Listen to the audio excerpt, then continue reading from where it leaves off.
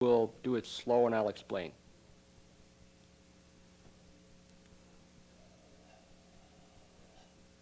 Pinan-san.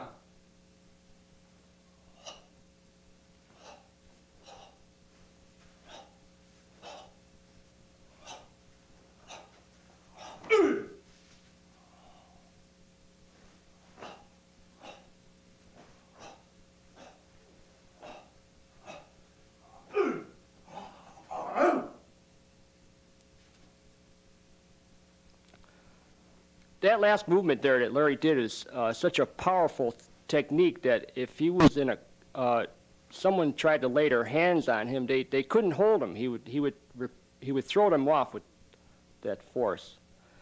Larry will now do the kata at a slow speed. Larry?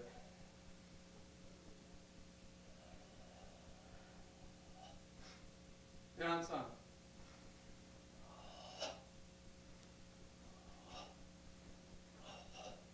After the break, cross-cover blocks on both sides. Augmented block coming forward with a nukate. The opponent grabbing his hand. Larry turning out of that and striking with a seiken punch. Now he's throwing 3 thrusting side kicks. And coming to that powerful movement again, where no one could hold on to that. Pinan-san.